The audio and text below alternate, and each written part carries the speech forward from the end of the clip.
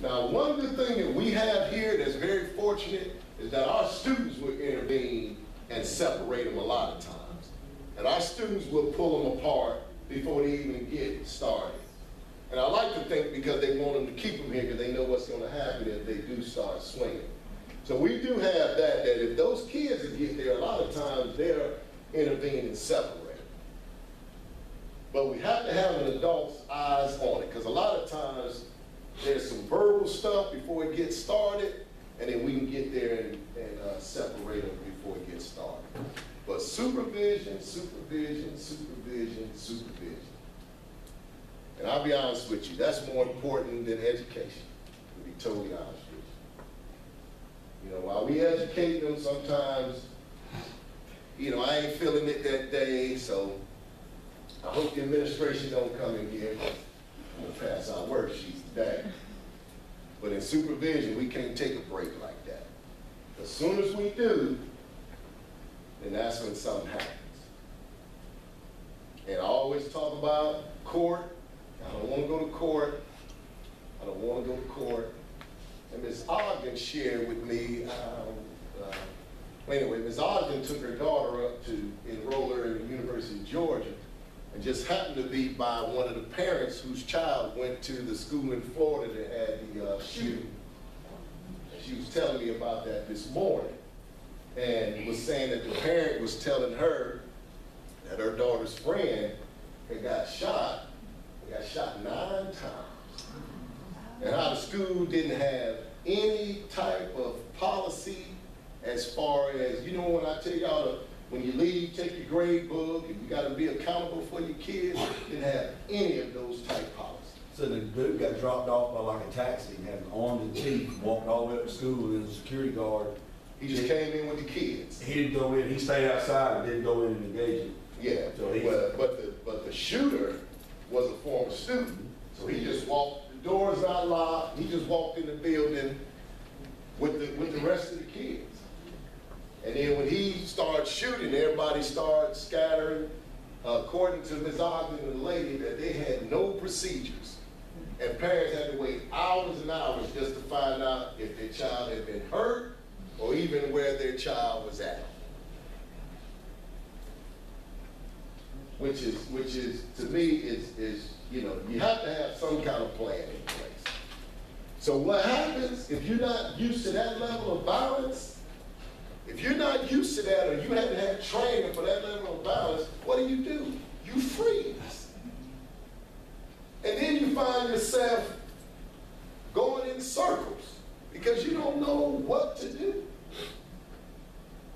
So when we call a drill or a disrupt, please keep those things in mind. I know you need to get to this unit, and I know you need to, you know, I got a test tomorrow. But these things are necessary because obviously that it's not going to happen to us, or that type thing doesn't happen to us is obviously probably what the thought process was. Yeah, I was just talking, Ms. Ogden, share with us what the lady told you. Well, Ainsley met a friend, and I didn't ask. She just volunteered the information, but she was like, well, you know, my daughter's in therapy, and I'm glad she met your daughter. And I was like, oh, okay. And so she said, you know, my daughter went to the school in Florida where they had the shoot. And I was like, ma'am. Anyway, she was tearing up, and she was telling me about it. And she said, you know, they don't even have student IDs. So she sat there for hours and hours and hours waiting to see if her daughter was going to come through the door. So the kids that were shot, they didn't even know who they were because they didn't have ID. And then I said, what about metal detectors? She said, we don't have metal detectors. I said, well, we have metal detectors. We have student IDs. I said, every visitor that comes through our place has to have an ID. And she said, well, it's a little too late for us. And she said that her best friend, he shot one time, and she managed to go around the hallway. But anyway, she got shot 8 times. Like, he made sure that, but he was a little disturbed, but his mother had passed away, and somebody had taken him in, and his girlfriend broke up with him. And then he got expelled from school, wasn't allowed on campus because he had behavior problems. And she said he'd been canceled, but that's the straw that broke the camel's back. So the bell rang and he just walked in. He parked his car on campus. He walked in with the kids. There wasn't no metal detectors, and she said he just opened fire. And like the teachers didn't even know the kids that, you know, who was alive and who was dead, because they had dismissed and they had just pulled them in there and they had no plan. You know, out west, this happened last year, a special needs teacher had been estranged from her husband. He walked right through the front door, walked up and said he'd see his wife, walked right up to her. She was leaving the class at like 4th grade special needs, just shot her point blank range and killed a little boy sitting behind her. He just shot through her kid. But Dr. Gay said that the administrators could get sued as well as the school, and that's what's happening right now. Those parents are really.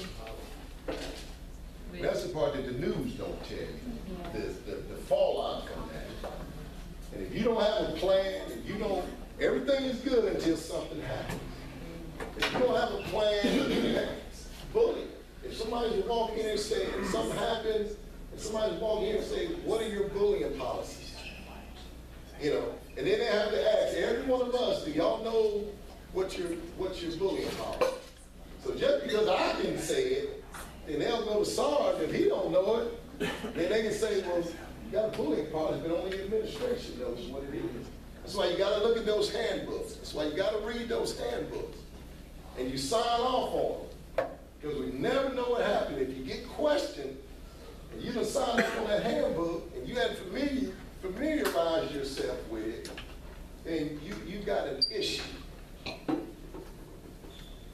And I say this stuff not to discourage you, not to scare you. This is just a fact, and this is for your own protection. And I know that if you go to other schools, I know what they say. The Bruce High School is ridiculous. Y'all run it like, you know, it's ridiculous. Or you know, we had an administrator from another school come up in here. She didn't have her license. We sent her to the car to get her license, because that's our policy. Of course, she goes back, that's ridiculous. They know who I am. But what she don't know is she's telling everybody we following our policies and procedures as they align. And it doesn't matter whether we agree with them or not. You know, it doesn't matter. It doesn't matter whether we agree with them or not. These are for our protection. I know I told you the story when the carnival came into town, and the older gentleman came to the school to pick up one of our students that he had met at the carnival. This is true stuff, y'all. You ain't told us that. I ain't telling y'all that. Okay, I'm gonna tell y'all that story. We were in the old building, and the carnival comes to town, and one of our students met an older gentleman at the carnival. Well, he comes up here trying to sign her out of school. Now I can tell you how long ago, Miss Trussell, y'all remember Miss Trussell? She was the receptionist at the time.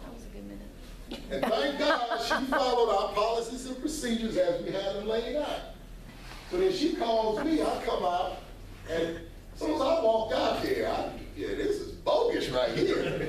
So as I started questioning him, I get the girl up there, and I start questioning him, and he's posing as her grandfather.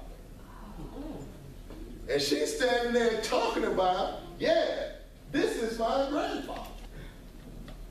Now, if I'd have said, oh, okay, I was like, no. And I told him, if you don't get out of this school, I'm going to call the law. And he just, and left. And then I called her parents and had a conference with her parents about what she just tried to do. So, frankly, y'all, I don't care what others say about us, but every time I look at the news, I say, thank God that we have that rule in place. Every time I look at the news, I say, thank God for those metal detectors. Thank God for dress codes. Yes, ma'am. They don't, I mean, I always kind of assumed that it was like some sort of legislative law or something that schools would have to have plans like that in place. Well, sometimes there is a requirement, but then it comes to will or skill, like, are you gonna do it or are you not gonna do it? You know, you have laws, like you said, you have laws in place that you must do this and you must do that. And then sometimes it depends on, we put all the interpretation to it, and then it depends on if we're gonna do it or we put it on the back burner to do it some other time. Then all of a sudden something happens, and that's the only time it's questioned.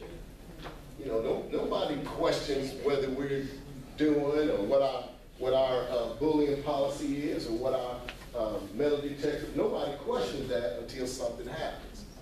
Then when something happens, they want to question that one event. Because think about it, when you hear something in the news or something happens and you don't have a reason why, there's no reason why it happens. You know, if something catastrophic happens and nobody knows why it happens, what brings everybody at ease? Once somebody gets blamed. Oh, that's why it happened. But if something happens and nobody knows why it happens, then there's an unease because nobody knows where it came from. But after it happens, I say, well, it's because Miss Johnson wasn't at her door. Shame on Miss Johnson, she should have been at her door. If she'd been at her door, that would have never happened. And what it does, it calms everybody down because we got somebody to blame. And that's society. When the young lady got jumped on here and had the brain thing happen, you know, everybody wanted to, once you have somebody to blame, and now the next thing is to go to court and test our policies and our procedures. And like I told you, thank God our teachers were where they were supposed to be. There's none of them in here, but they separated us. Didn't even let us talk to one another. And I was the first one on the stands, and the first thing the attorneys asked me, where were your teachers? Sir, they were at the door. And where were they supposed to be? They were supposed to be at the door, they were on their post, and I was able to talk it out. And they brought in Miss Ferris, she didn't know what I said. Where were you? I was at my door, it was at lunch, kids would, boom, boom, boom. Then they brought in Miss Jackson. She didn't know what I said or what Miss Ferris said. And they asked the same question. They were trying to find an inconsistency. That's real life. So just stay professional. Don't put yourselves in those situations because these are life-changing, life-altering situations. And yeah, we have Paige, but like I said, Paige don't pay the bill. They'll represent you. They don't pay the bill. Okay? And Mr. Bennett, don't change your mind about education. These are just, because anything you're going to, they're going to have their policies and procedures and rules and regulations. I don't want you to walk out here and go home. But again, as far as what we're going to be looking for, refamiliarize yourself with your TEAC standards and your rubric, because when we do our walkthroughs, these are the things that we're looking for. Okay, these are the things that we're looking for. It's not a guessing game. You look at your rubric and what it says to be proficient, what it says to be exemplary, what it says to be ineffective, and what it says it needs to develop. When we walk in there, we take this rubric and we look at what's going on, and then we, 1, 2, 3, or 4. So if I walk in there and I see a 1 going on, and you get a 1, don't get mad. Now you come and talk to me about it, because there might have been something going on, or whatever. But don't get upset.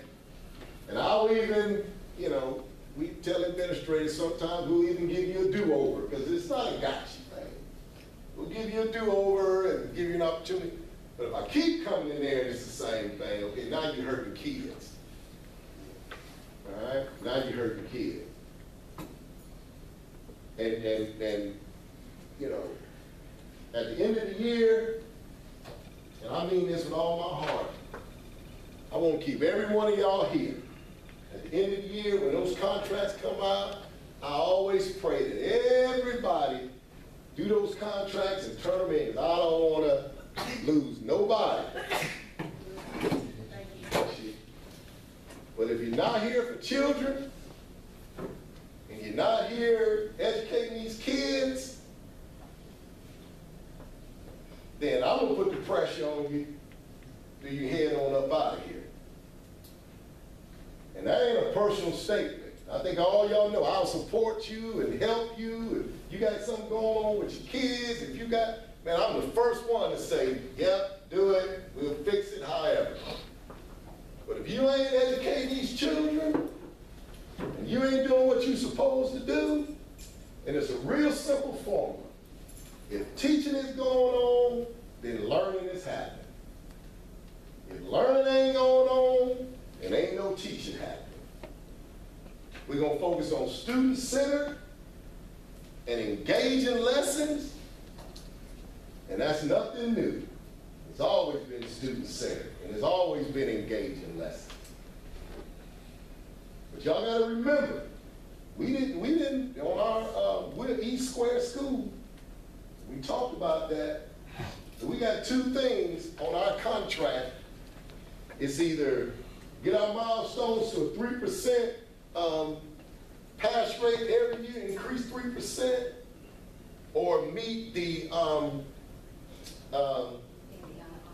what is it? Beat the odds. And we didn't do either. We didn't do either one.